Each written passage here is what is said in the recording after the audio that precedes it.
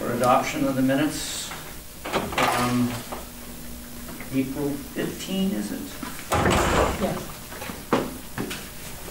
It doesn't 26th, so. Well, I'm correcting the agenda. Okay.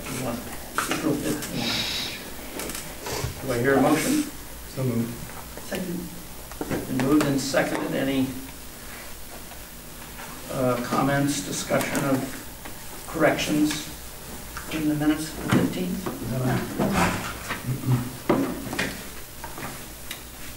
Do we have roll call? Ms. Mutcher? Yes. Ms. Mara? Yes. Mr. Hollister? Yes. Motion to adopt. The minutes are adopted. I would entertain a motion to approve payment of bills totaling $55,000.94.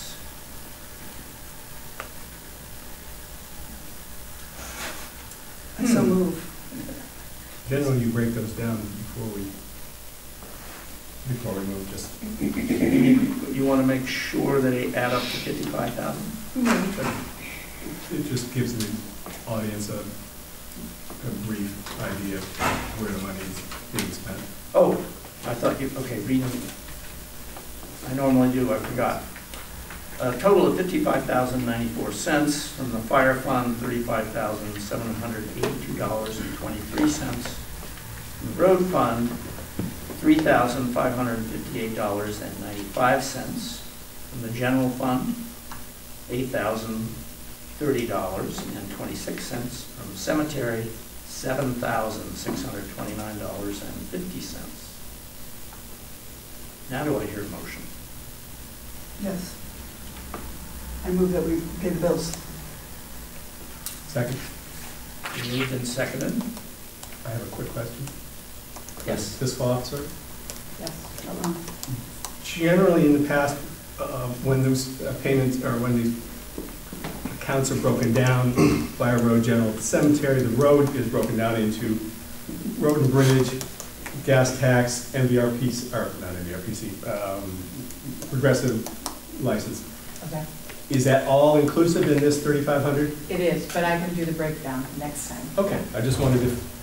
It does, it has all of those in that category, yeah. Okay, thank you. Thank you. Any other discussion? No, then.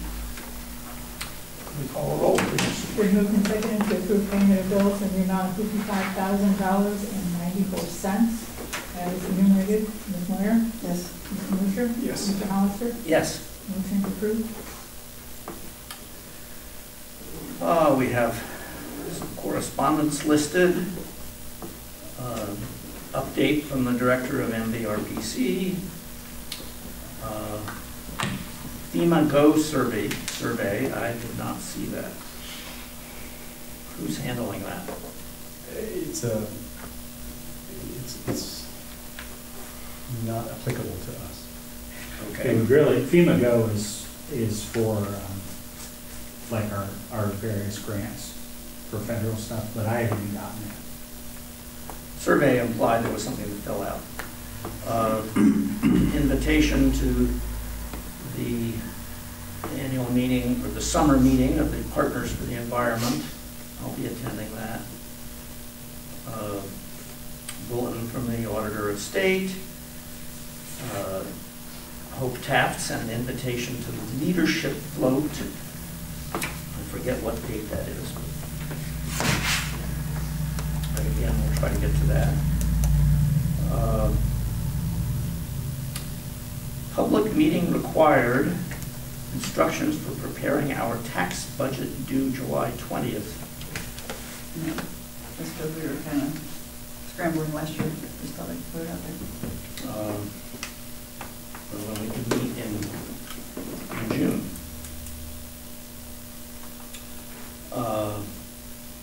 Letter of request. I think the deadline has already passed for support of, it's a renewed grant application supporting the Yellow Springs Clifton Bike Path Connector. Met account management quarterly report. Is that something you refer to in your report? That's it. I thought we were just supposed to list the correspondence, I don't. Mary Cargan sent a letter requesting a meeting about the waterfall fountain at the graveyard. Casey Brewer, letter of resignation. And I want to add on Alex Price from the Chamber of Commerce. Sent us email regarding in-kind donations for the street fair.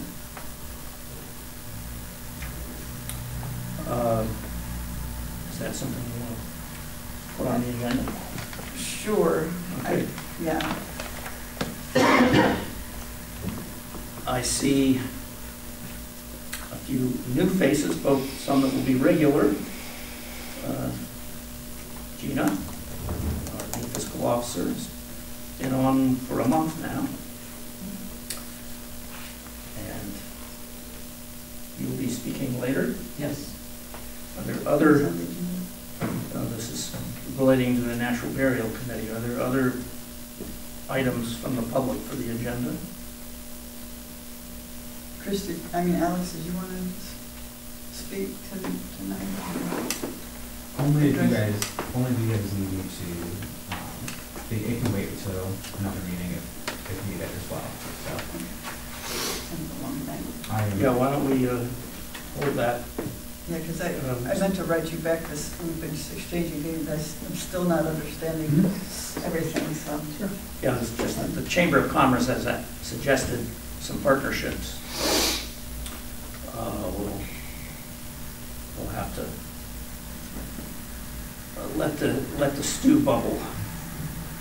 Well, then let's move to. Oh, I want to clarify under this executive session for new business. At the end of our last meeting, we were talking about initiatives for firefighter retention, and I asked that we roll that over to the next meeting, and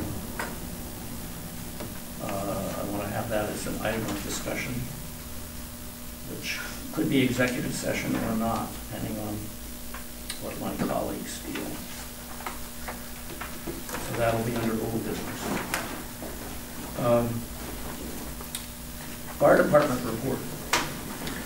Okay, keep in mind 3 weeks, so numbers are kind of weird, especially EMS. So we had 53 EMS related calls, 10 fire in mutual aid. We requested 1 for a fire.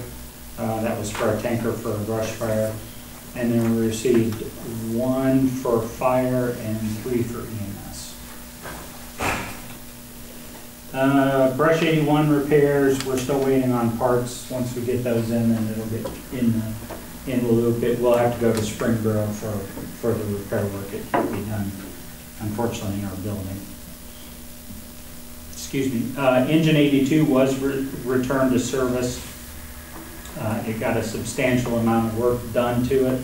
I'm still waiting to get the whole list of the breakdown of everything that was done so that I can get that in our software and document that as well as the cost. Engine 81 is now down in the Springboro repair facility. I'm figuring it's going to be about 3 weeks, but that is definitely in flux because that's definitely dependent on parts and that. I did email, ask them about if they had any kind of an update today, but I didn't get a reply back to that. What's being done? It's a bunch. It's mostly pump work. A couple of electrical items, but primarily pump stuff. There's probably going to be some cooler lines that need to be replaced. I'm not aware of anything that's like substantial, like a pump transmission like we have in Engine 82. So if something like that comes up, I'm going to be pretty surprised. It's mostly just the typical, I do know there are a couple of valves that need to be rebuilt. That's very standard, given our water quality and the age of the truck anyway. I think there were 3 that needed to be rebuilt, and some gauges. So all much the same as Engine 82, just not the high price. Not that that stuff is necessarily cheap, of course. I authorized Lieutenants Klein and go to the Ohio Fire Chiefs Conference, which is a few months down the road. It's a few days, so they'll be there. There'll be some hotel expense and that in there. But that'll be great for primarily officer development, but particularly Georgia. What's the one that's usually in Indianapolis? FDIC. Oh. Yeah. FDIC's gotten to be, frankly, too expensive to go to anymore. Even if you just want to go to the trade show, it's very expensive. Last couple of meetings, I've talked about the hardware that was needed to get us on board with the Public Safety Information Sharing Network and VPN access. I'm now at a point where I need a motion to approve purchasing the hardware for that. So that is 2 VPN devices. I do have to work with Navica so that we have some redundancy back to the data center. So they would essentially, what they'd be doing is providing us with 2 different fiber pathways to get back to the data center. Realistically, that's not ideal redundancy because if a telephone pole gets taken out, it's all the same thing. But Amazon Web Service insists that there be a backup. So that is $6,000 in total for the 2 hardware devices. What is interesting about that is actually a lifetime thing. So if the equipment breaks, there are upgrades involved. Amazon Web Services is completely is responsible for that after our initial purchase. And that's been double checked and verified with attorneys because we were all like, that's actually a really good financial deal. So I need a motion to be able to authorize that. And I asked Gina for a PO on it as well. I'll make the motion. I'll second. It's been moved and seconded to authorize the purchase of VPN devices totaling a cost of $6,000. So on that You project, need to vote. oh, I'm sorry. Thank you. Mr. Mosher? Yes. Ms. Meyer? Yes. Mr. Hollister? Yes. Motion's approved. On that project, I'll keep you in the loop, but it's going to be moving, it'll move slow just because there's so much going on. The servers for all this have been set up and initialized in the cloud, so that's moving, but we are actually meeting via conference call every 2 weeks on this project now. So very, very good communication, which is awesome because traditionally speaking, communication from some of this wasn't really good historically, and that's due, honestly, frankly, that's due to the sheriff.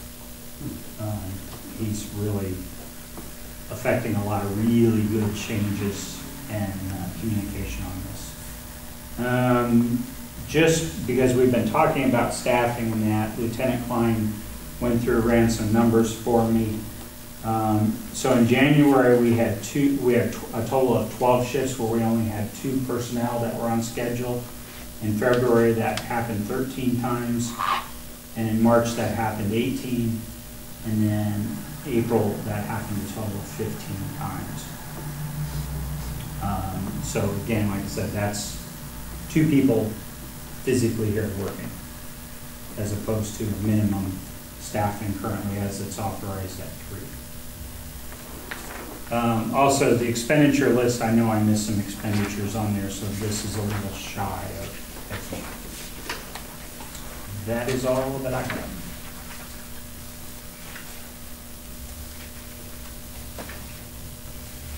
Any questions?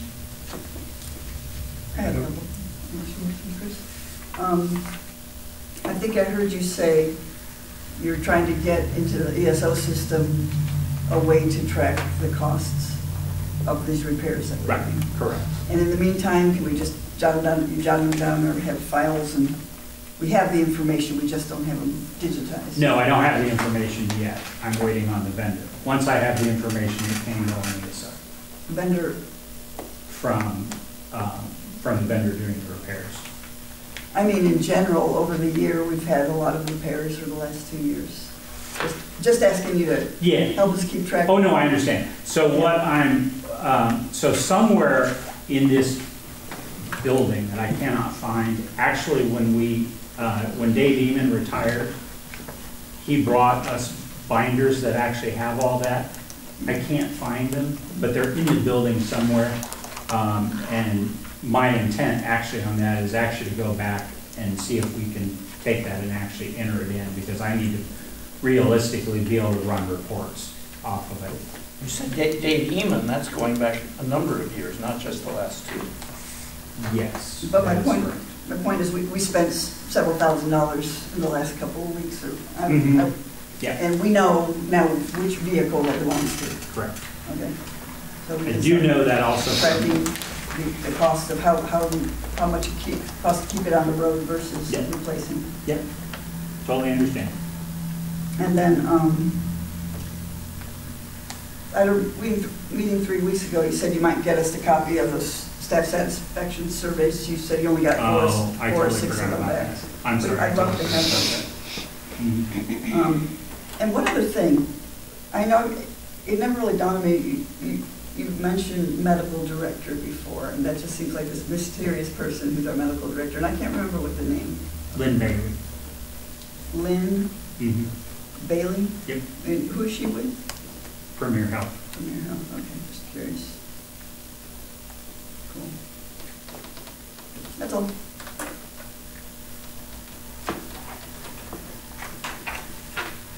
Anything else with the fire department? Yeah, resolution. Oh, yes. Oh, that's the most important thing. Because I didn't. Could I get you to read it? Oh, good Lord. So we have a new individual that I propose hiring. Oh. His name has an extra E on the end of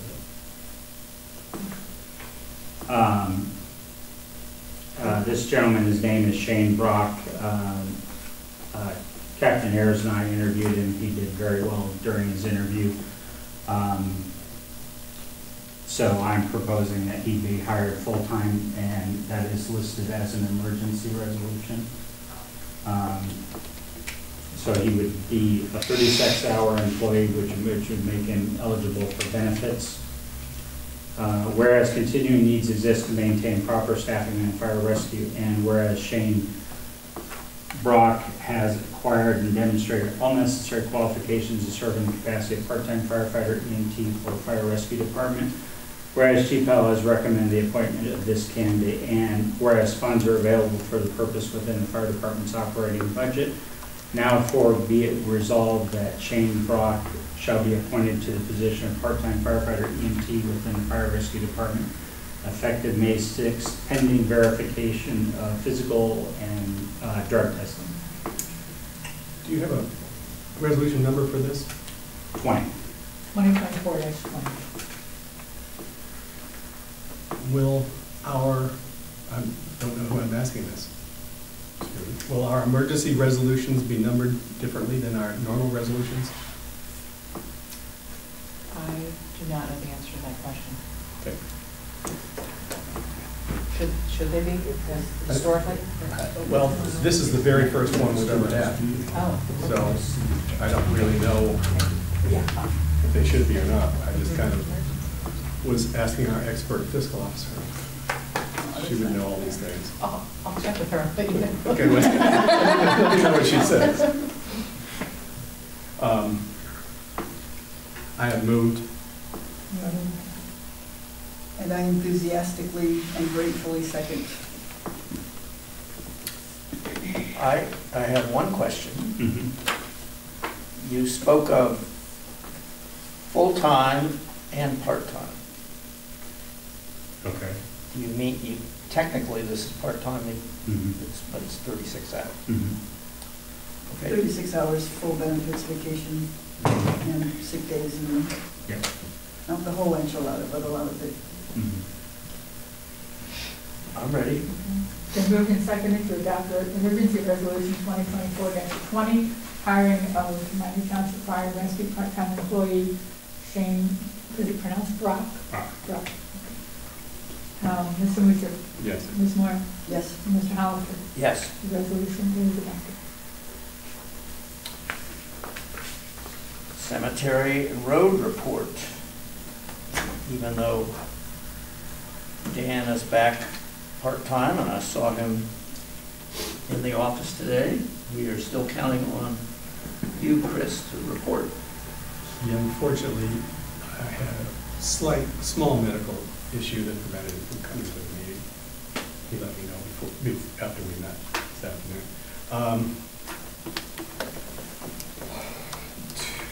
Two quick things. The cemetery, there were 2 natural burials last, two of them I think were last week. I don't think there was the one, there might have been one the week before, but that's neither here Is it Oak Grove? nor there. Sorry, you're right. One in the Prairie section, and I think one in the Elk Grove section. I think the Prairie one was Thursday. Well, memory's kind of get better than that.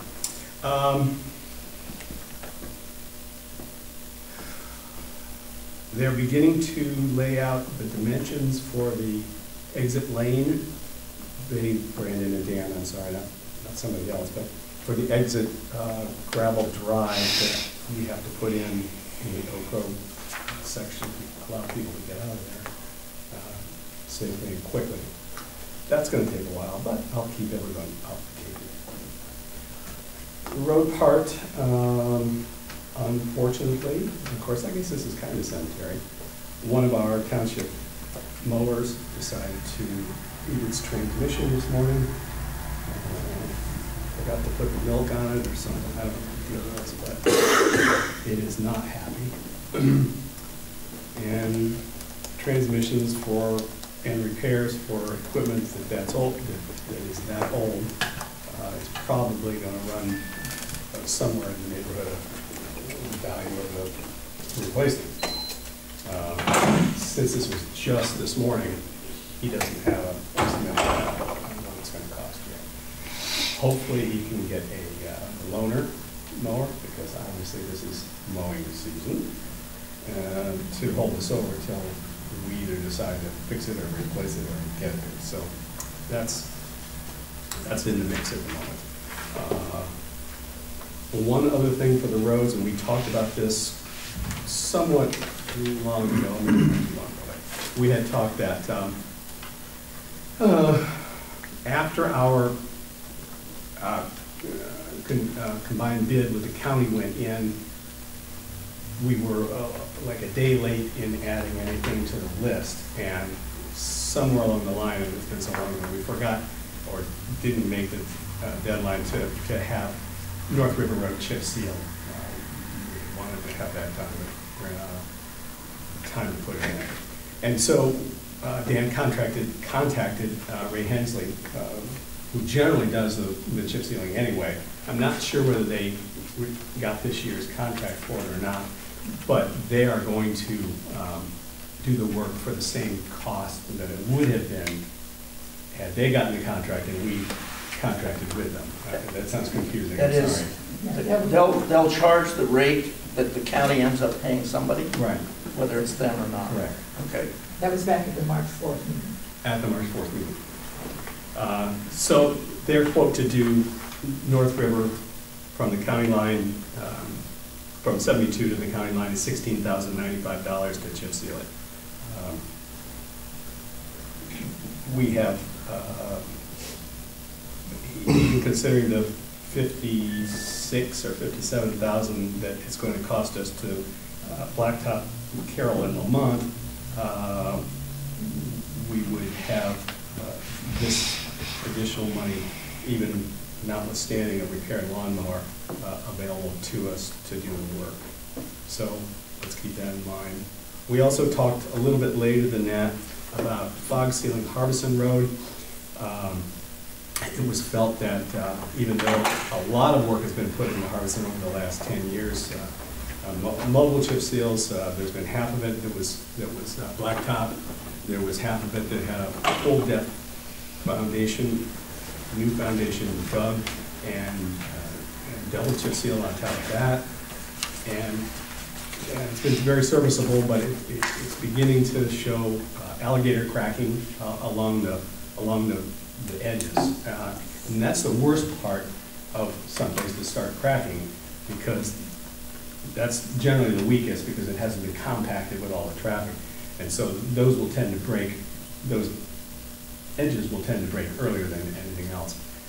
I just thought it would be, you know, a little bit of a safety valve to fog seal those and get some material into those cracks to try and hold them until, you know, maybe we'll chip seal the whole thing again in, you know, a couple of years, I don't know. But in general, a lot of it's in pretty good shape, but there are a lot of patches along the edges that I feel we need to do. So I don't know what that ends up being. It's going to be 21,522 and change. And I would make the motion that we have this repair work done this year by the Ray Hensley group. Which repair work again? The chip sealing of North River Road and the fog sealing of Harbison Road. That's 21,500 and some change? For the second one, 16 for the first, or is that 21 total? 21 total. 21 total, thank you. I move that we take care of the streets and appropriate the money. Mr. Mutcher's already moved. Second. Second. You made the motion, correct? Yes. Been moved and seconded. Any further discussion? Please call the roll. It's been moved and seconded to handle road repairs as enumerated for an expected 21,522 expenditure. Mr. Mutcher? Yes. Ms. Meyer? Yes. Mr. Hollister? Yes. Motion's approved.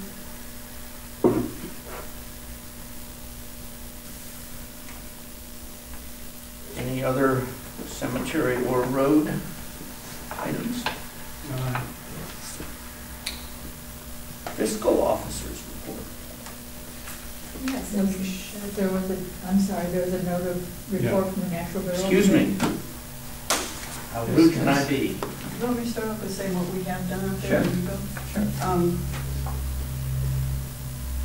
Coming from the garden center on the north, a big row of beautiful honey locust trees are sending their children out to invade our space. And we took out a lot of them, and they were quite easy. And the ones we took out last year, they had not returned much, so I think we got a handle on that.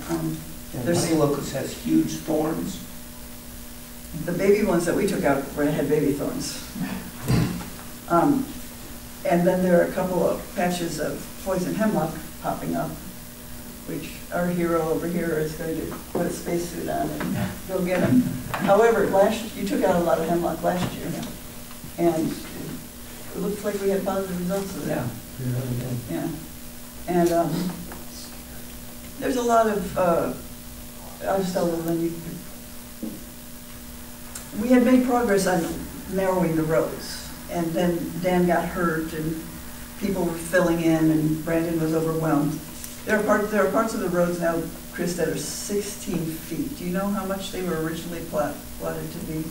I thought it was 10. But I'm talking about the roads that you go through the prairie. It's kind of like a... I think it was somewhere around 10 or 12, yeah. Yeah, so some of them are very much to 16 feet now. So our prairie is narrowing, and then the property owners on the other side is getting their lawnmower coming. Everybody wants to get just a few more inches, and then, so we're a little concerned about that. And I think the big side, now we're talking. this is the south edge, or? Well, this is, the paths that weave in and out. They're all widening. But where you're talking about property owner. Oh yeah, the people on the gardens, the north side, I think The gardens. the garden center Yeah. is enthusiastically mowing too, unless that's us. I don't know if they're mowing that or us. And and then there are areas where invasives are coming in, and so we had a meeting last year with that guy from ODNR, Ohio Department of Natural Resources, who showed us how we might mow and solarize parts of it. You know, keep it mowed about halfway through the summer, put down some plastic, and just, you know, solarize, kill it, and then reseed in the fall. And so we marked off some places this year, areas this year that we'll go in there strategically mow, and then we're hoping our crews could continue to mow it till about midsummer, and then we'll solarize it and reseed it so we could keep this prairie going. Be reseeding it as prairie. With a mix that's very close to the original mix. I And think it's the biggest thing we've seen is prairies take management. You know, you would think, oh, they're just gonna grow up year after year, and it's just not true. My wife and I have been involved since, it'll be 4 years next month that our son was buried there. And we were so grateful that there was a place where the Lakota traditions that Martin was following, that we could have natural burials. And there's a lot of people who have already signed on to be buried there, my wife and I included. So we have an investment in keeping it a prairie as best we can. And a couple of things we've noticed over the years is the burial process sometimes can really include a large area. And we'd like some discussion from the board at some point about how do we maybe bury people in the natural burial area just like we do in the other cemeteries. Because the compaction and the scraping off of the prairie plants, they all have to be reseeded after a burial. You know, you let the ground settle, and we've already begun trying some things like seeding in certain areas. We're seeing some good results, but what we would like to do is reduce the footprint of the burial to be very similar to what do they do in the front cemetery, where it's very clean, it's put on a truck and brought back in. And I mean the plot size, when you say footprint. the actual coffin size, yeah. They do it up in the front part. It's very clean. They carry the dirt away. People have their ceremonies. And when it's time to bring the dirt back, they bring it back, and it's, you know, you hardly know they were there. Whereas in the natural burial, they're moving a lot of dirt different ways and scraping. And so we'd like some consideration. The natural burial cost is the same as the other areas of the cemetery. So it's not adding, you know, it'll add some expense until you look at what you need to do to bring a prairie back. It's going to be a lot cheaper to not change kill the plant life off and then have to restore it, because it takes years for those prairie plants to get their roots down and recover from you know, whatever is happening. so in some cases, the dirt again is being, instead of put on a truck, it's being put someplace and then right next to it, and with a bigger footprint. For the natural burial, And then it's just put scraped- right next to and it, then yeah. scraped back in, and sometimes Yeah. the plants are being scraped Yeah. back into. Now, there has been some improvement in that we went to a couple natural burial places in the area, and they suggested putting plywood down, put the dirt on the plywood. That way, when you're scraping, you haven't eliminated the plants. You haven't shaved them off at the ground level. And so we're seeing some success with that, but we'd like to try the approach of just the coffin size and move the dirt out until after the ceremony and then move it back in. You're still going to have humps that has to settle, but that'll be so much easier to take care of in terms of that. Have we talked to Dan or Brandon about these details? Yeah, Dan, and then he's, not been there as available. So, yeah, we would like to sort of have time with them to talk about how can we do this more effectively.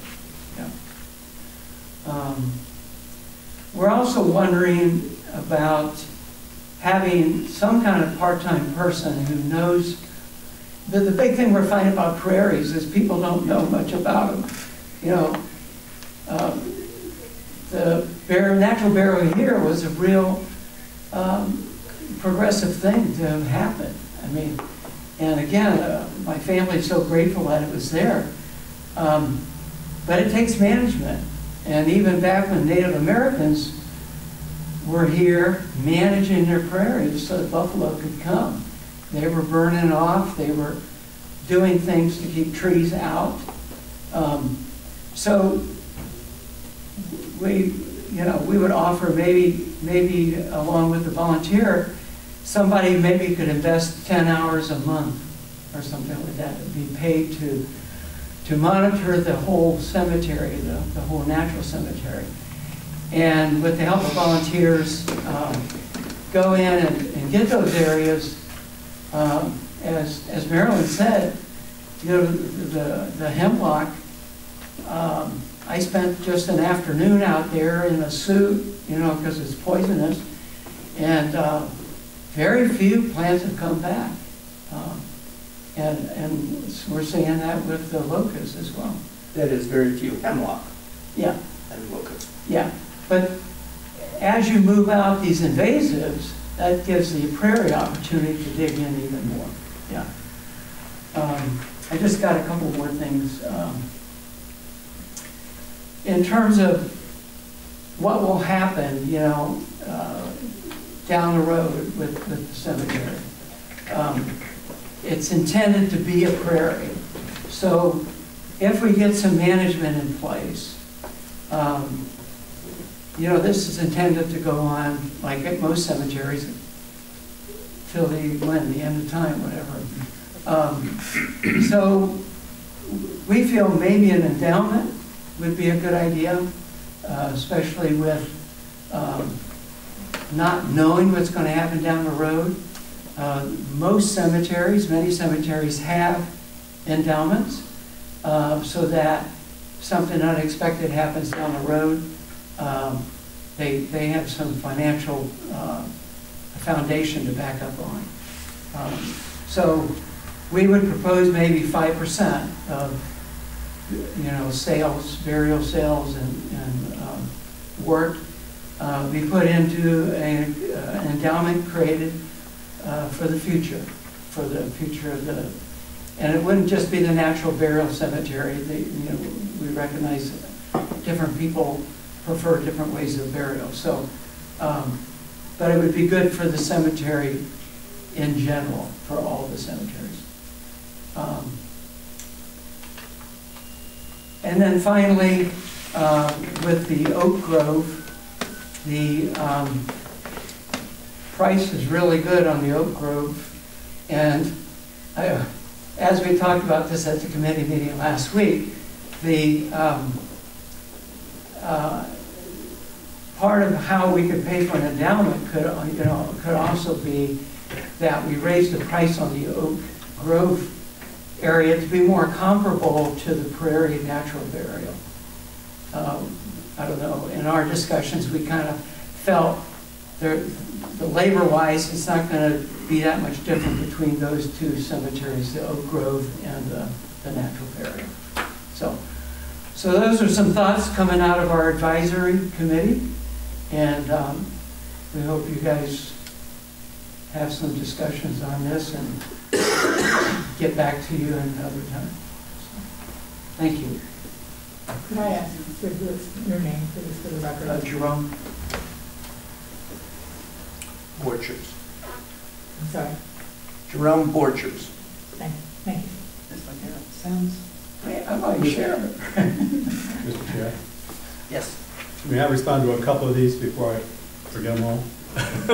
Jerome, you might have to back up on some of these.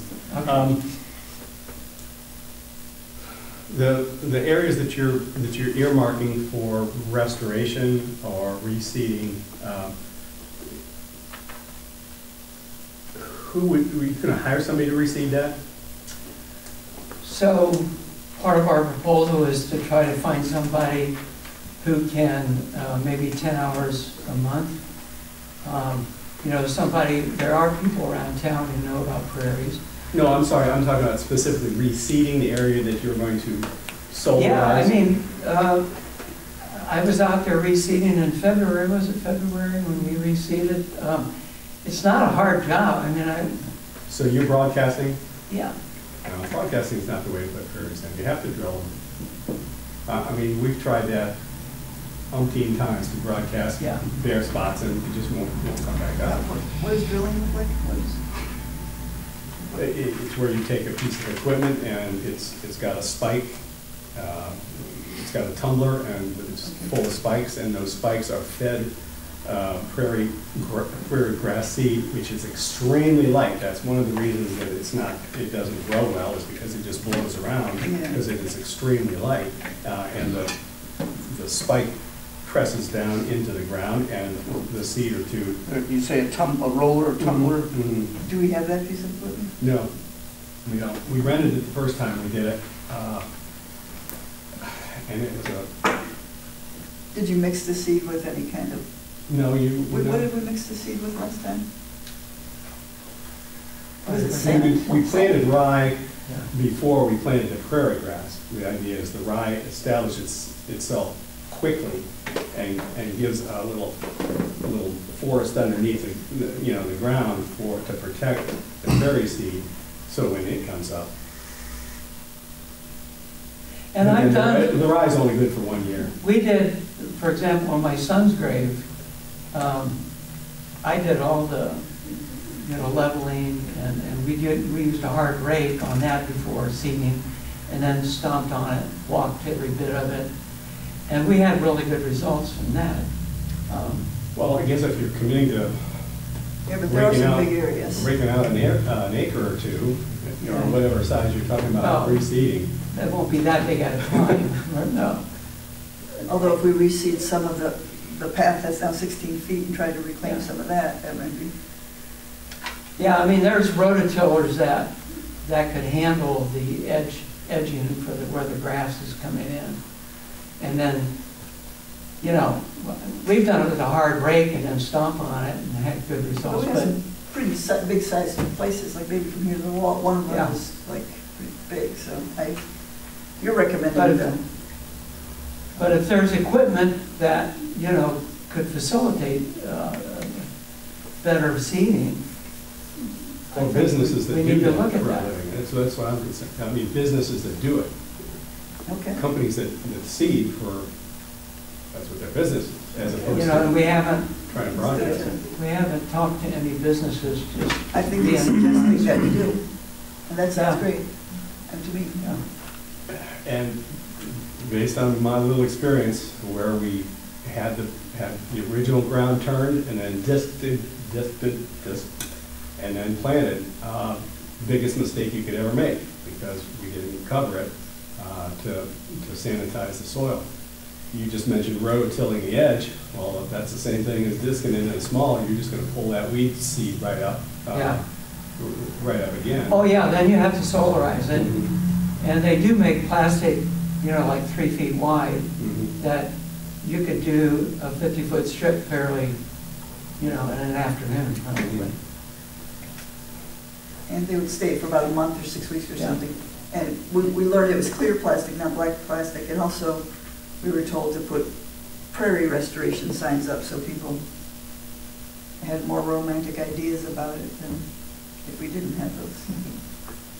Certainly, I your think idea. it's one of the reasons we're requesting, trying out someone who's more knowledgeable with prairies. Mhm.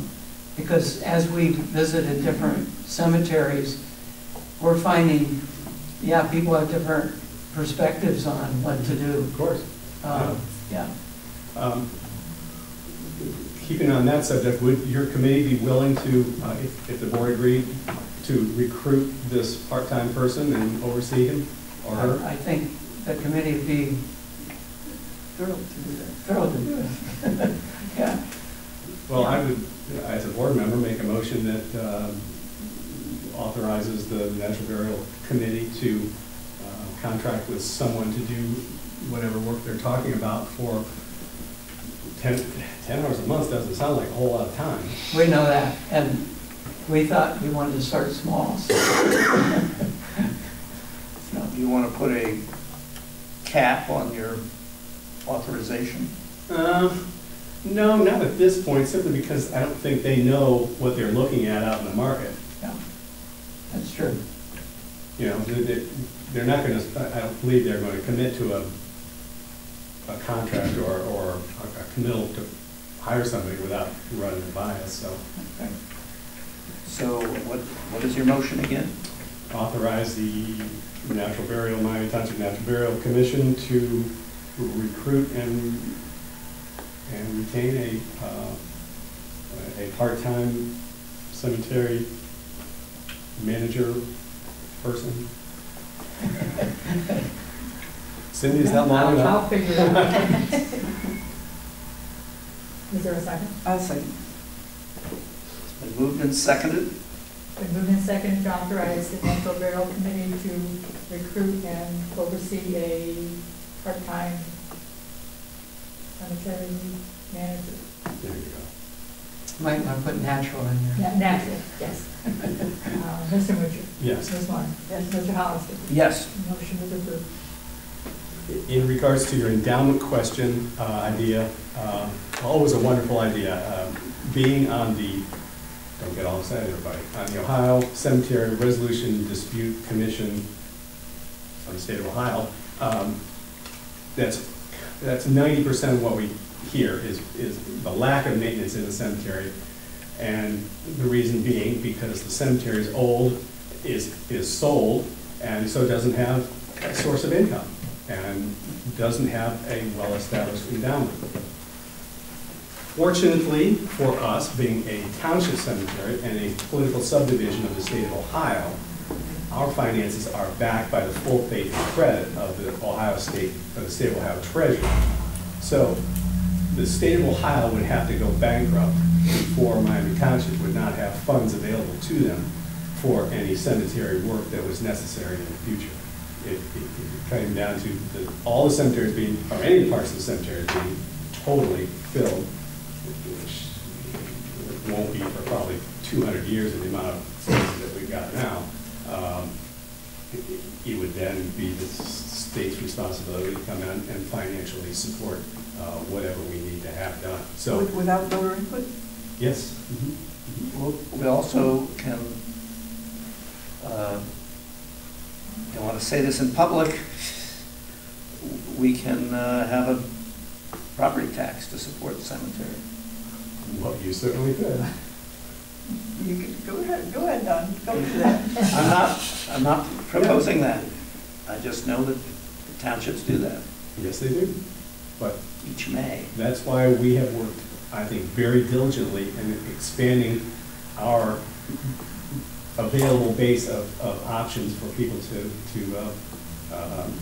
bury their loved ones, or not bury them, but whichever, and how they can choose to do that.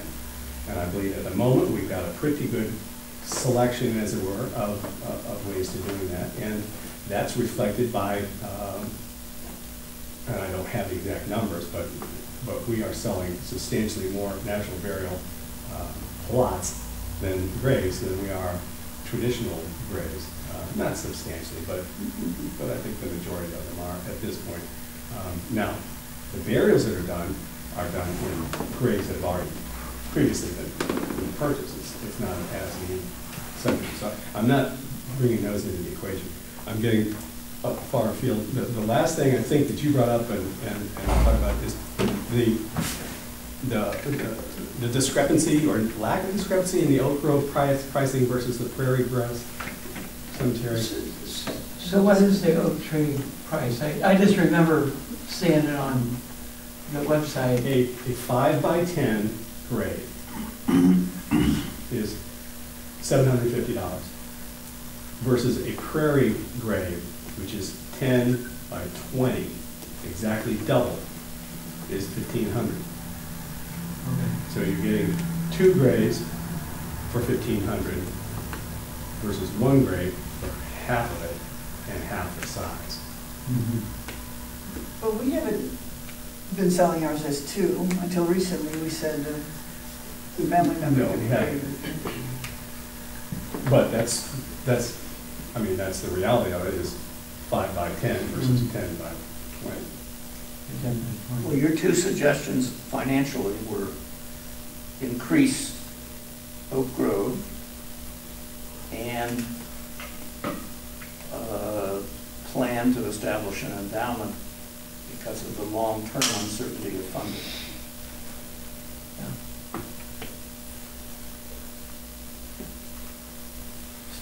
We don't have to act right now, but it would be interesting to see. I mean, to project, my impression is that we're selling more plots than we're burying at this point, and that will shift at some point when the aging demographic is getting ready for burials, or whether it's 5 years from now or in 2 months, because grandma's getting sick. And with demographic shift, and I don't know how many years, 20 years, it may be very different, and we're burying more people than, that is, the costs will be higher than the income from sale.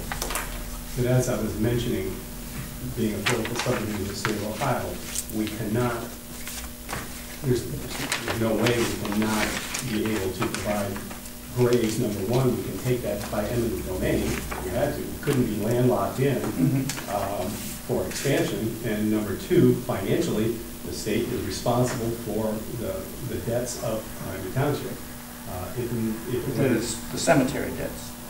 Well, sure, any debts. I mean, all our debts. Well, yeah, if we were unable to, and you can read those in the papers every once in a while, of townships that can't pay their bills, and the state has to come in and take over the accounting. Sorry about that, Dean. Please keep that in mind. So anyway, I think that was most of your points. Yeah, no, thank you. Okay. I'm glad we could discuss it. Well, I am so happy that you came this evening and brought those items up, these issues. Okay. And I wish you good luck in finding this person. Well, person. Well, thanks for approving that. Give them 5 hours. Give them 5 hours, and get 2 people, 5 hours a month each. Then they got a staff. Anything else? I tried to shut down cemeteries already once. Anything further? Thanks, Jerome. And Marilyn.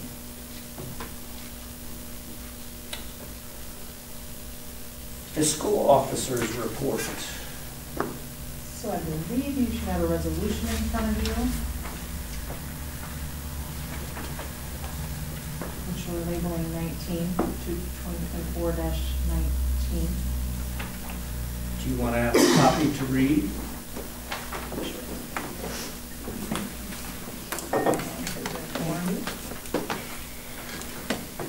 Whereas it is an ongoing process to accurately appropriate funds according to the needs of the township. Now, therefore, the trustees authorize amending the following appropriations. Fire fund, this is when we were trying to do some bills after the last meeting, so it's road salaries increased by $2,000, and both out of fire fund, OP&F increasing by $5,500. And I know something about, oh, we got to know before we speak, sorry. Hold on. I'll move adoption of 2024-19. And I'll second. Discussion. Yeah, I just don't want you to be discouraged on, you might think, we're this early and we're already moving money in the pension fund.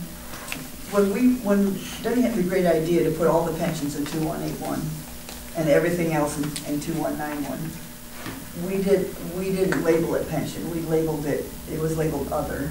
So Margaret, not knowing, came and said, oh my God, there's no money for pensions, and she didn't recognize it. So she made that move so she could pay that bill that day, but that's the only reason it had to happen.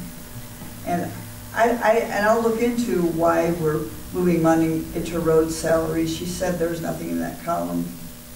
Could it be that, wait, why 2191 is there road salaries anyway? That's a Yeah, good question. I know, I'm totally confused about that.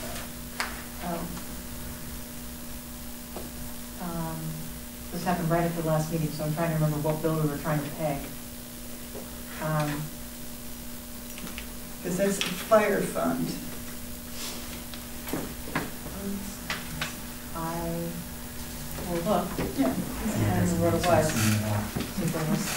Maybe the road is a typo. I don't see a line for road salaries. Yeah. In 2191, I hope not. No. No. I mean, the only time we used to do that in the past was when the road department, many moons ago, serviced our trucks to an extent, which we don't do anymore. I will get clarification for that. Cool. Well, then is it proper to vote on it, authorizing it when we know we're going to change it? I think we should go ahead and Well, if she's, authorize it. I think we If were you- signing those checks. if you so- paid it, yeah, if you paid it, Yeah, and I was talking to you, I never knew why we pay bills and Is then this authorize it. and then emergency authorize it. resolution 2024-19? What Yeah, about it? I just wondered if it It's was. I 19. don't have a copy of it. Yes, it's 19, Okay, yes. but maybe I took your copy. Yes, it is. Is it labeled emergency? We didn't label it that way. We just did amendment of permanent appropriation. then it's not an emergency resolution. It's just 2024-19 regular resolution. We'll have to work that out, Mr. Chair. Been moved and seconded to adopt resolution 2024-19, amendment of permanent appropriations as enumerated but to be clarified. Yes, thank you. Mr. Mutcher. Yes. Ms. Moyer. Yes. Mr. Hollister. Yes, Resolution is adopted.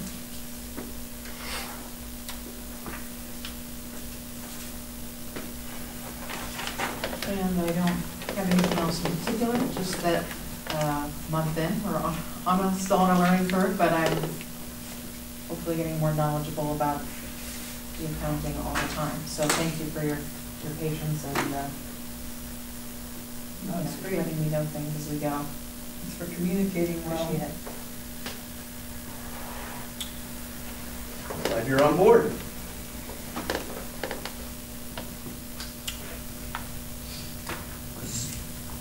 Talking about new people on board, we have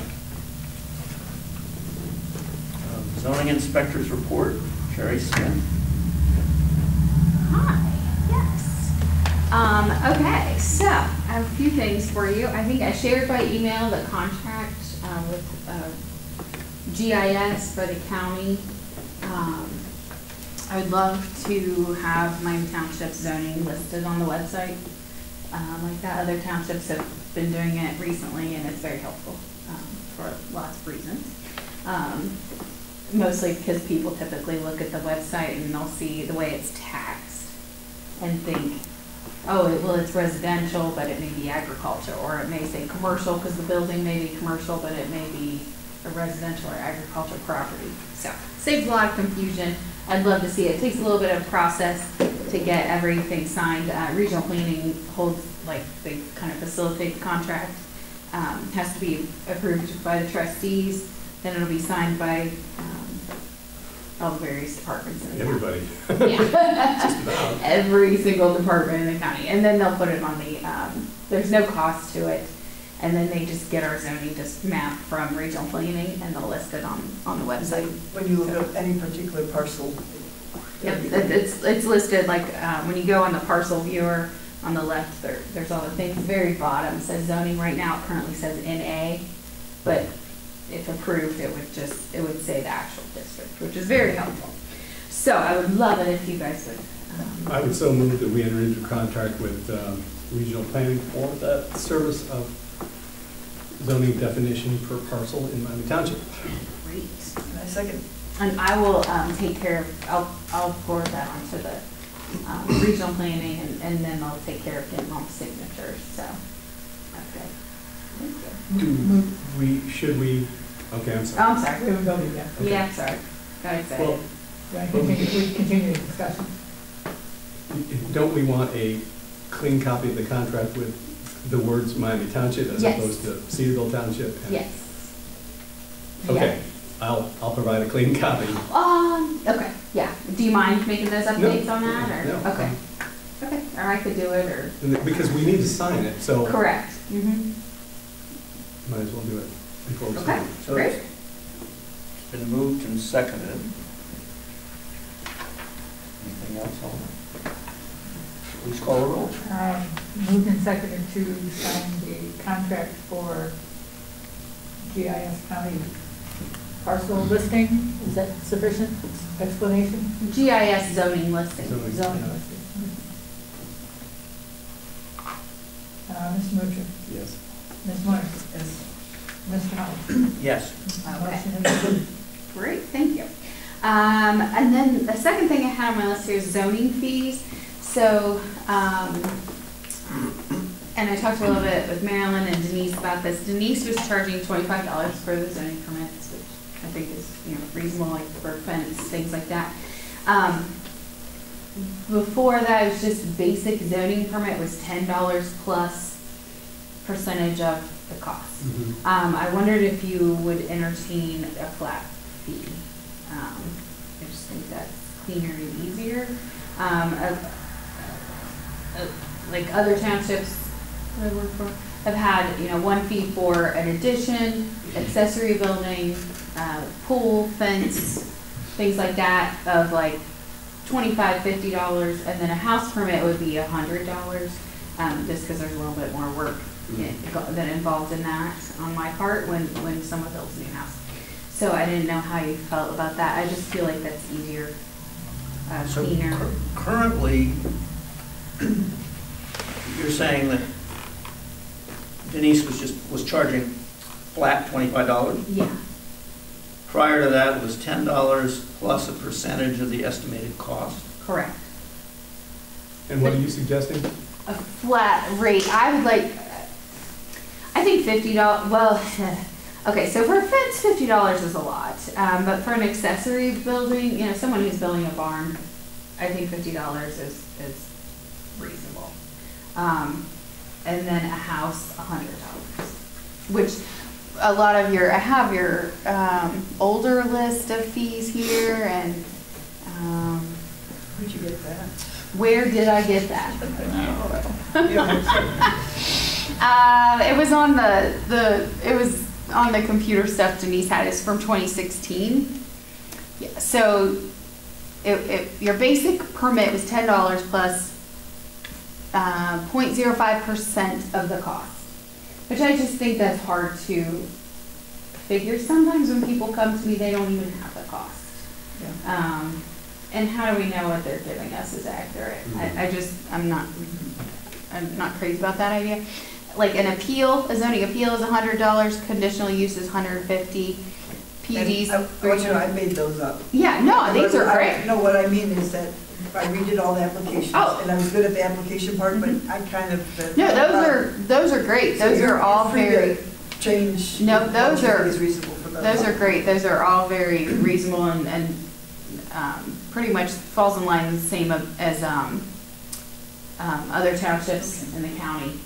I would just like to see a flat rate for the other permits, whether it be a house or accessory building or fence, pool, that type of thing. So I don't know what you think about that, or. Well, I make a motion that we adopt the zoning inspector's recommended pricing changes for permits. Okay, I think 100 for a house is reasonable, and what do you think about the, like, for all the other permits, whether it be barn, pool, fence? First, I'll second, so we can discuss. Addition? I'm sorry, I got And then- excited. And I think you're all over it, and I think you're thinking it through, and I'm comfortable with your judgment.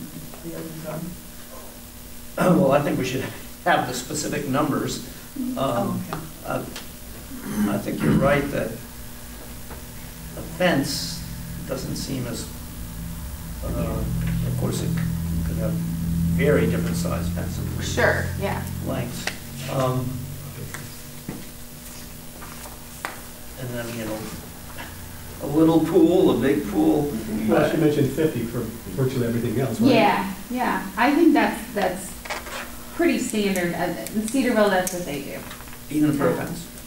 Well, no, a house is 100, and then, Barn? everything else, theirs is 25 currently.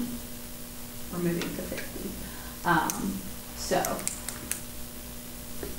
So you think, even though you exclaimed that maybe 50 was too much for a fence, you think well, it maybe- just depends. It is and it isn't. There's not very many of those either, to be honest. Like, except for today? yeah. No, I think 50 is reasonable for any other, you know, for someone doing an addition. Typically, fences are also put in the same time as a pool, so $50 for a pool/fence permit, I think is very reasonable. So I what is could in not think of the last time we put a fence permit out. Today.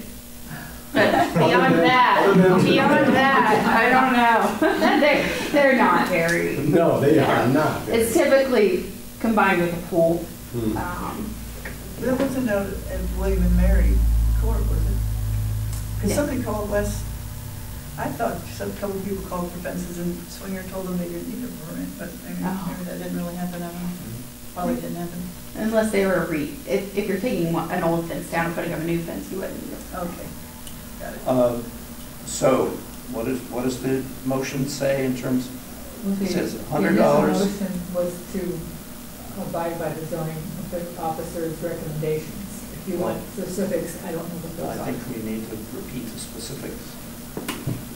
So $50 for the basic permit being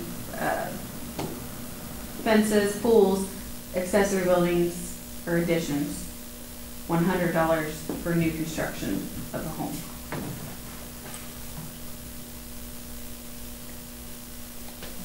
Well, it's been clarified. Any other discussion? No, no. Nope. It's been moved and seconded to adopt zoning fees as recommended by the zoning officer, $50 for basic permits, $100 for house, new construction. That, Mr. Mutcher, Yes. Ms. Moore, yes, Mr. Oliver, Yes. motion approved. Okay. Next on my list, I have, I've been in contact with Brian Corey with the zoning commission. We have a meeting coming up in June. I attended the regional planning meeting last week, 2 weeks ago, last week. That's right. Oh, that was just last week. Feels like 3 weeks ago. Anyhow, they approved the one document. The solar one. Yes, the personal solar. Mm-hmm. They tabled the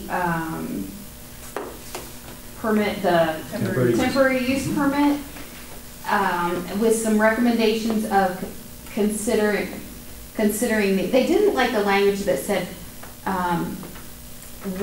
no more than 2 days permitted. Why? Like, they thought, well, if it's no more than 2, why even say 1? And then they They just said consecutive, didn't say consecutive. because they Yeah. didn't want to be clear. But they didn't like that. They wanted that cleaned up a little bit. Like, if you're gonna put a number on it, put a number on it, not 1, no more than 2. They also felt like maybe that was a little like restrictive for other events that might, whether it be a church festival or something like that. And then they recommended maybe even looking at making a conditional use. Before events. And that way, it would be rather, with the conditional use, it wouldn't be in every event coming before the BZA. It could be, a conditional use is a permitted use in a certain district. So you could limit it to whatever district you want it to be in, whether it be agriculture being, probably the largest district. So then you've got a permitted conditional use, the applicant would come before the BZA and the BZA can put conditions on it right then. So every event after that, they would never have to come back. That conditional use though is only good to the applicant. It's not transferable to the next owner or anything like that. But they can put the conditions on it right then, like, this many days a year, from this time to that time, parking, whatever. All conditions can be put on it right then, and then the applicant doesn't have to reapply for every event. So they recommended maybe considering that. So those are some things that I think zoning commission will talk about in June, because we don't meet in May. So that's how that went. And then, and also talking with Brian, he was gonna I guess there's someone named Chuck, which you'd asked me about, Gina, that we've been paying. I guess someone named Chuck's been doing minutes for zoning. Yeah, he's not gonna do that anymore. Kind of didn't want to, and I told Brian I'd rather he not, because I'll just do my own minutes. So he's gonna let him know that. What else do we have? So the zoning commission meeting's coming up on the 18th. And then I just had a couple technical questions being new here. Do you use the paper, the newspaper? How do you advertise for public hearings? Do you use your newspaper or do you use your website? We use the newspaper simply because, as we understand it, Ohio Revised Code still requires paper of general circulation. Does it? I thought we could use the website.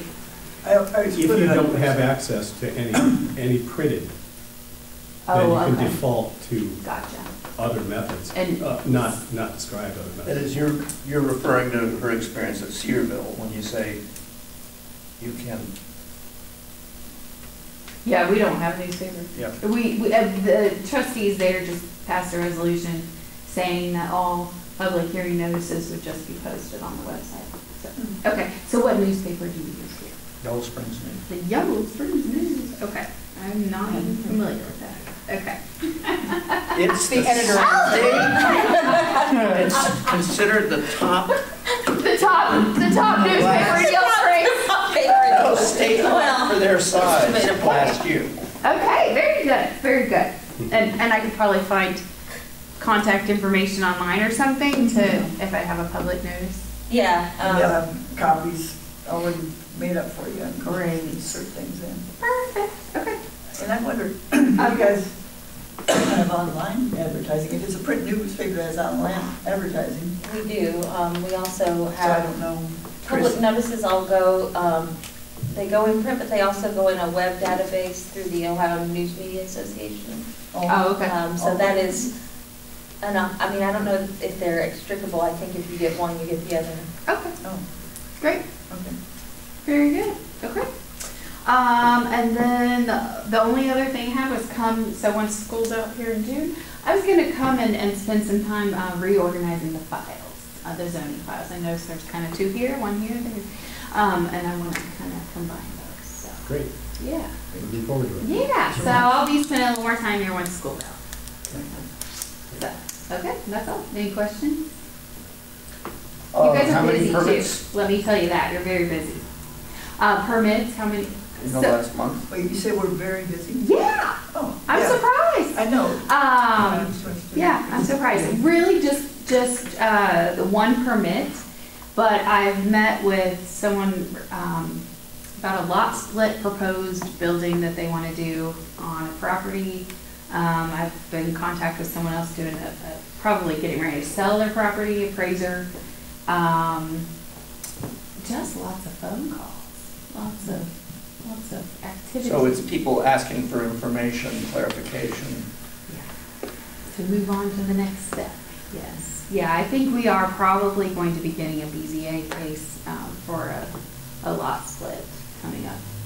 Someone wanting to build a second home on a property. So, but they have enough road frontage and acres to split. And so, yeah. Okay, now you've whetted our appetite. If they have road frontage and acreage, what are they asking for a variance on? Well, not a variance, oh, yes, variance, I'm sorry. They want to build, so they would put the house, the existing house by itself, and then keep the other, there's a pond in the back, it's on 343. And they want to build a cabin-ish back there, approximately like 1,200 square feet, with 2 smaller cabins, 800 square feet, for like a vacation site. They are zoned, Agriculture, yeah, I explained to them that Green County and requirements, and I didn't think that was gonna fly, but, and so I've said to them, their options, like, make it 1. They have plenty of road frontage, and acres, it's 24 acres, and like 900 feet of road frontage. They have plenty, they could just split and build 1 unit, but they want it for like multi-families, be a little vacation spot. So, but I think they are going to go ahead with asking for a variance. So. Would that not be a commercial use also? It would be private. It's for their family. They live elsewhere, but they want to, this is gonna be their vacation. Oh, okay, I misunderstood that. I thought it was Yeah. a business. No. And so they want the kind of a larger cabin for them and 2 smaller ones for their kids.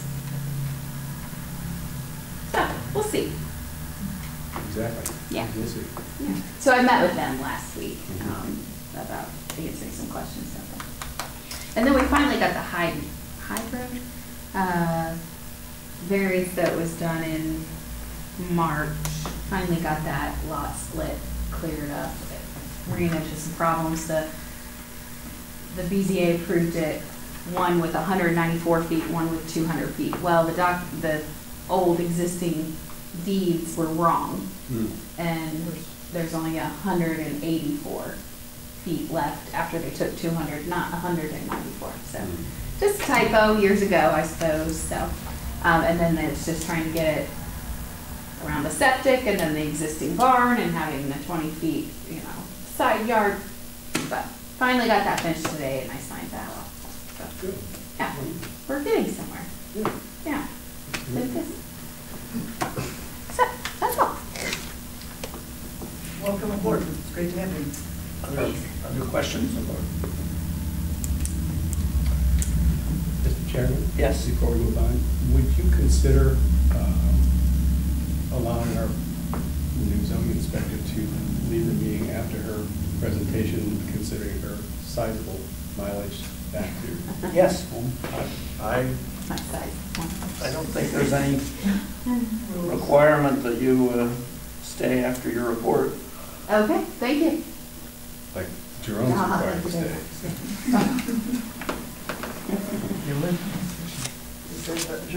Thank you. All right, thank you.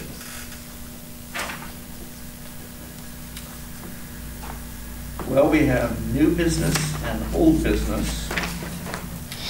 And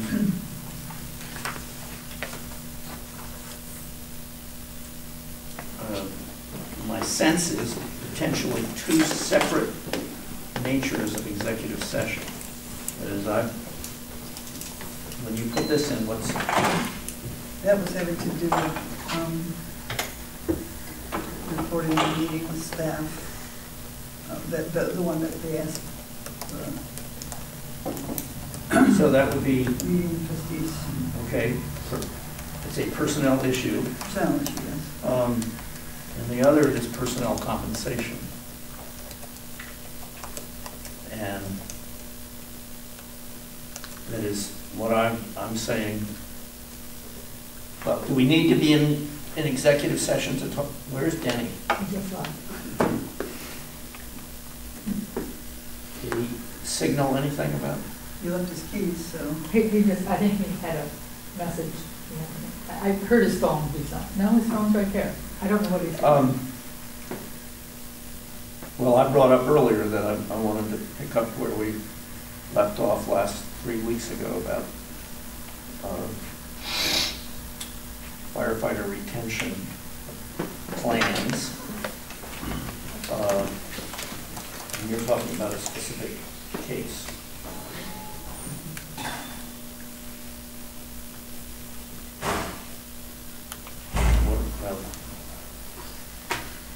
And Denny's presence would make a difference. Looks like he'll be back. Oh, yeah.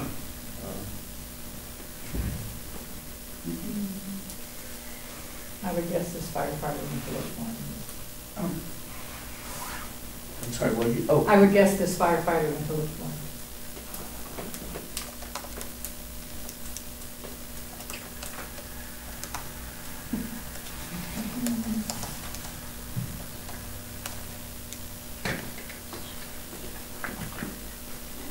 Well,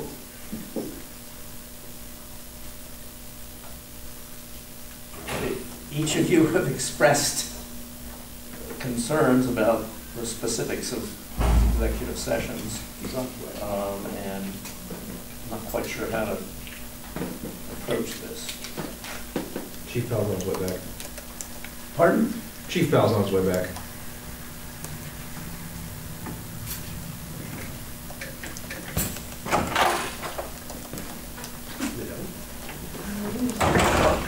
Chief Powell, we have two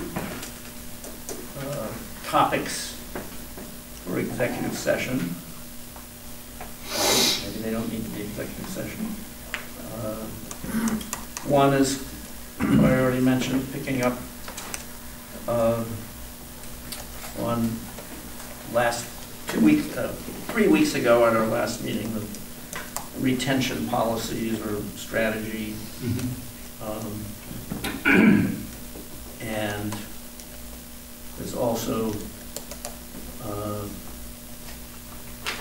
issues around one particular personnel. But that's ours. Pardon? It's part of, Well, I mean, these are two separate topics. yeah. And I can decide what I want to do, except I'd like to know from my colleagues. Were we going to have a public discussion about the retention policies, or no? Or where each of us stands on them now? Well, you were concerned about throwing around specific numbers. Yeah. I would not like to do this in public, Okay. and I think it qualifies under Ohio Revised Code to use an executive session to discuss it. Well, I would like to move into executive session to discuss personnel compensation. Do we need a motion to do that? Also move. In a second. And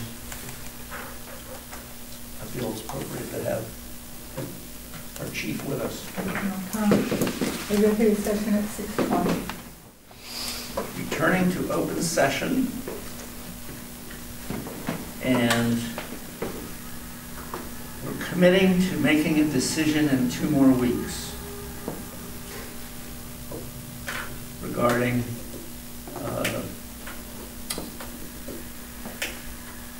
retainment changes. You want to add anything to that? What's stopping you from making another decision 2 weeks after that? I mean, why It just keeps kicking it why down we the wouldn't road. keep kicking it down? Yeah. This matter has been happening for how long now? 2 months? Could I have your name, please? Nathaniel Ayers. Thank you. I'm not convinced it's the right move. That's what's stopping me. What's stopping you from saying it's the right move? Or even just making a The decision? lack of any kind of analysis that goes out more than 2024. Well, you The can't, fact that I'm not sure 3 EMTs is the reason. Well, you can't compare us to Sugar Creek or Beaver Creek or I'm any of not. them. Well, you have in previous meetings. I'm not. And, yeah, whatever. And I'm not convinced that, never mind, I'm not going to say in public. I will say, Are you the session we've had, we've come a lot closer to agreement, but we're not done.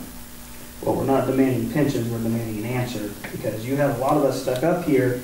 Okay, what do I need to do? Do I need to go out looking for jobs, or do I need to stay here and suck it up until we figure out a decision? Do you understand, young man, that Paid we're you talking good. about doubling the number of career track positions in one fell swoop? That's fiscally irresponsible, and it's a decision that takes a lot of analysis. You're willing to put that forward before protecting the citizens of Yellow Springs in Miami Township? I think that's a false equivalency. Because what's going to happen is you guys are going to keep pushing You this don't know further. what's going to happen. Yeah, you guys are going to keep pushing this further back, and you're going to start losing people. Okay. And you're not going to have enough people to run calls here. You're going to have to mutilate it out to other people. Fear-mongering. Okay? I'm not having it. That's not fear-mongering, that's reality. Yeah. We're already at two people a day on those shifts. If we lose one of them, there's one person a day. I'm not coming back in to pick up.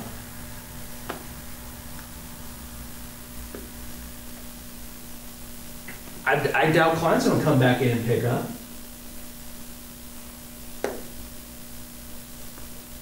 One that's going to increase the overtime, and you know that.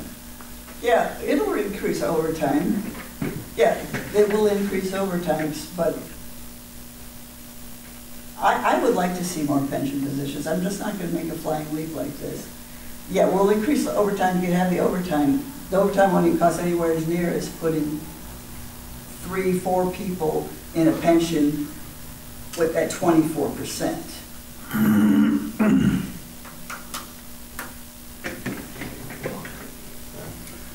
So let's do I hear this you. is me holding it up. It's not. No, I have no faith in the board. No. That's what it is. I have no faith in the board. Because this happened 3 weeks ago. It was, well, we'll table it for another 2 weeks. And then 2 weeks before that, 2 weeks before that, 3 weeks before that. Well, I'm open to hearing from others. Trustee Moore isn't. She keeps throwing her thumbs up and shaking her head down. Oh, yeah, and where's our other trustee? Not even here, okay. Because he knows what's right. He's standing up for what's right. That's why he's No, going. not what you speak. Because exactly, that's why. Because we're voicing our opinion and it keeps getting shot down because you guys don't care what we have to say. So you got the man that's actually defending his people that work here and saying, yes, I want these guys and I want protection for the township. But It's not you're just not listening. It's not just pensions. It's coverage. It's people. It's I staffing. understand that. You know, the benefits of I becoming a think career that's the- I firefighter. think that's The the- benefits of becoming a career firefighter are having those options. And I think that's the future. You went and became a teacher, right? I think, I don't want to talk about You that. have a pension. Yeah, when I was 40 years old, I got a pension, okay? Okay. Are you getting a So- pension from being a trustee? I am. There's benefits to every job. The benefit of becoming a career firefighter is to have a pension. On top of just doing the job. And now we're not going to have people to do the job anymore. Share what you can do.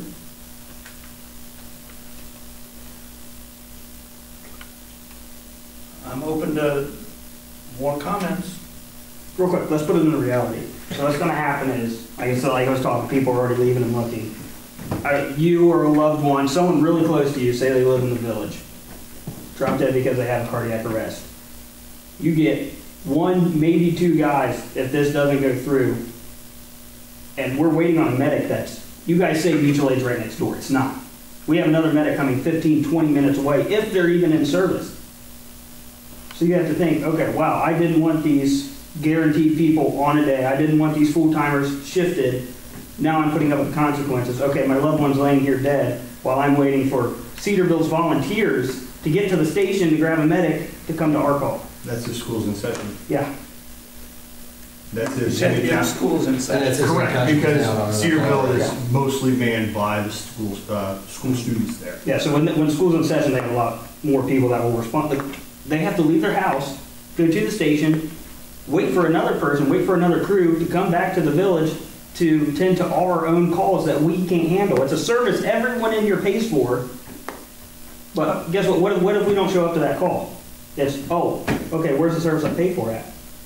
Or- Are there other factors that are affecting retention of people and recruitment? What do you mean? Are there any other factors that are affecting A career retention position? and- Are there any other factors that are affecting recruitment and retention at this station? I don't know, well, the decline of the volunteers across the United States is a big factor, so we're not gonna get volunteers here. Any others?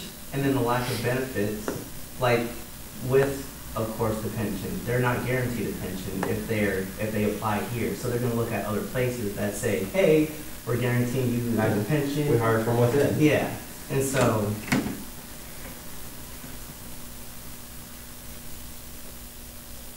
Yeah, I can tell you now, we just took a call off of Rife Road. That lady literally told me, I tried to get a hold of Cedarville because I thought you guys were not staffed. I said, and I tried to reinforce that we are staffed and that the trustees are doing right, that we're trying to up our staffing so that we can provide you with the best possible care. So, because she was like, yeah, she goes, I wanted Cedarville. I was like, well, you kind of don't have that choice. But if you're watching the meetings or the videos and stuff, that looks like a lie. Like, we're not moving forward at all. Keep pushing it back, pushing it back. There's no moving forward when we keep pushing something even further. Moving forward, be making a decision. This is what I want, this is what I want my people to have. Yeah, I mean, every time it's 2 weeks, it's 2 weeks longer before you get the pension and start your retirement. so I want to I ask have you worked here guys, 5 years and I've been helping out and I'm at the point where I'm actively looking for other jobs. what's stopping you all from at least putting at least one of the EMTs onto the pension? Well, And very one of the versus the things that's three. stopping me is a lack of a clear process of how it's done. We have a paramedic now who's on Bureau of Workmen's Compensation that we're trying to determine if he's eligible, and if he's passed up, I think that's grievous, and possibly a grievance, you know. I feel that I have felt that it's somewhat arbitrary. I don't think we have it clearly worked out. I think that if you go into the pension, I'm not sure I'm really clear on whether, for many years, paramedic was the standard for the pension. And I know with this workplace now, people are starting to say, well, we'll let some EMTs in, and then, okay, if we put EMT in the pension, then do we give them a certain amount of time before they become a paramedic? And I just don't feel like, I want to put more people in career tracks, but I just don't feel like we have our systems. We don't even have a clear contract of how we would hold someone to that standard. And then I hear that when I have private conversations with someone, how important it is to have 2 paramedics on duty, and then their chief reports that, no, we could get by with 1. And I don't, and so I get all kinds of conflicting information about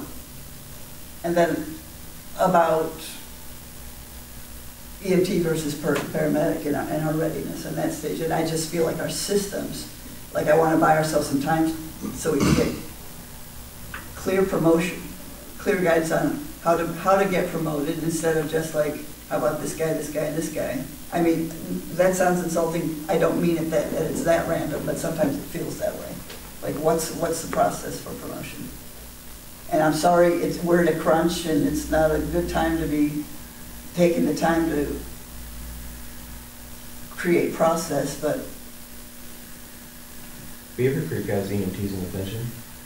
There's plenty of departments that have EMTs in the there pension. are starting to be some. There has been some. It's not starting, this has been going on for a while.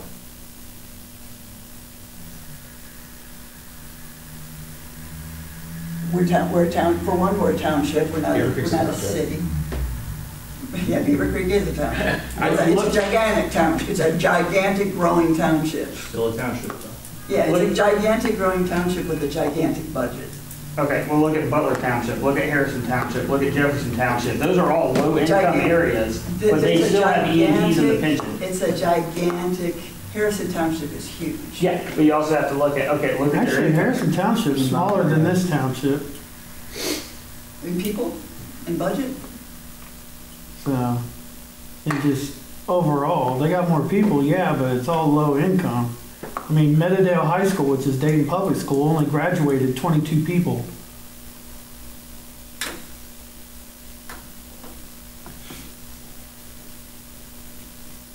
This the reason information, you're arguing some of with me this is is because I'm bigger willing to than dig If it's in all more. okay. I just want you to know. Well, you haven't gone that far. You haven't honestly done that much if we're still, Well, sitting you're here very waiting. wrong. You're very wrong. we've made, That if you think I haven't been You've made big working on this and progress. dug in, you're but very like I wrong. said, you're still comparing us to New Jasper or Jasper Township. Like, you can't do that. You cannot compare us to a department that runs half our call volume.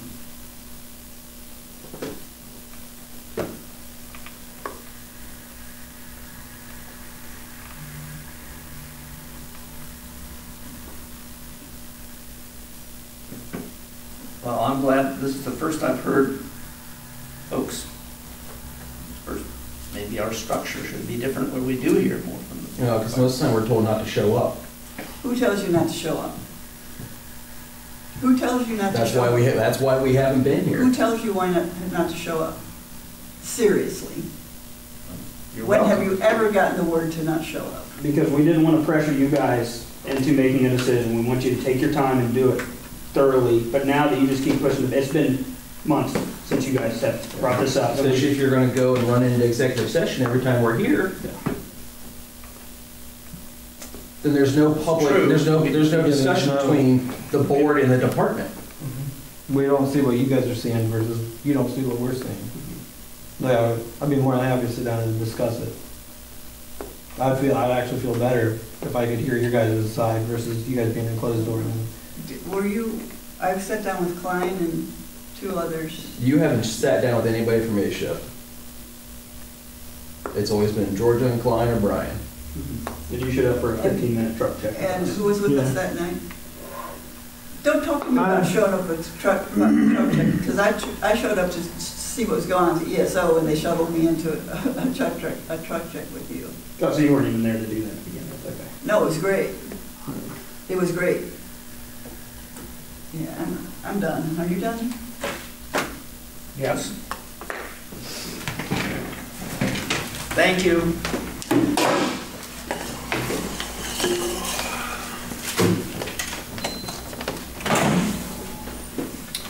Meeting is adjourned.